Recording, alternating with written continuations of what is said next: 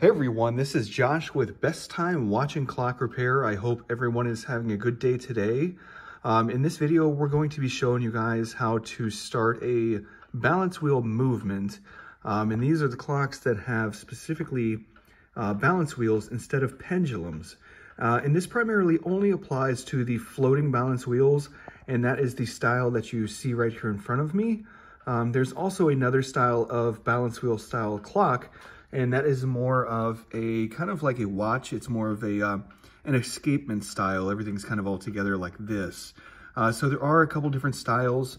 Like I said, this primarily only applies to balance wheels that are called floating balance wheels, and they're going to look very, very similar to this. So basically what you're going to want to do in this scenario, let's say your clock is stopped, or let's say you wind it up and it doesn't start up right away. You do have the ability to very carefully go in here and take this balance wheel and just flick it back and forth, just like that. Just take your finger and flick it back and forth, and I'll stop it here real quick.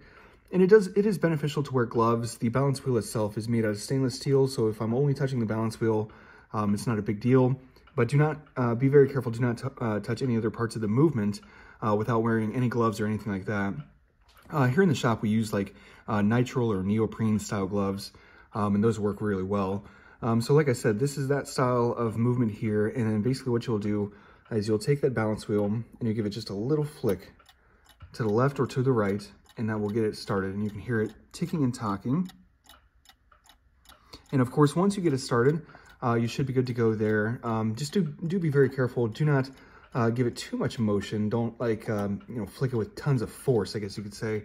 As always too, you definitely don't want to only give it a little bit of motion. Let's say you don't want to go over and just kind of give it just a little bit of motion like that, because that might not be enough to get it started.